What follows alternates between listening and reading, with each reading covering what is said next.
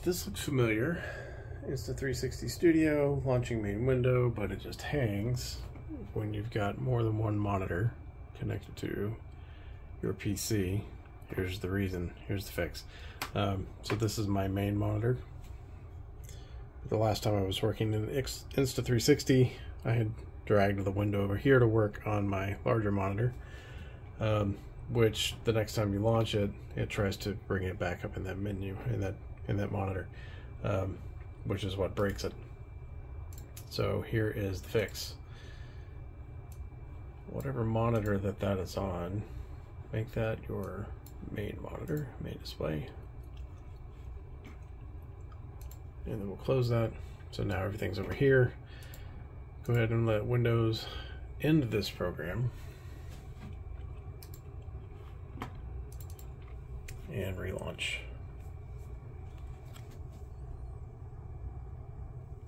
Ta-da!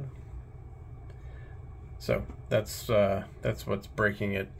If you drag this window to something other than your main display and work there, the next time you launch it, it's going to be broken. So the fix is to set whatever display this wants to come back up as, set that as your main display. Hope that helps.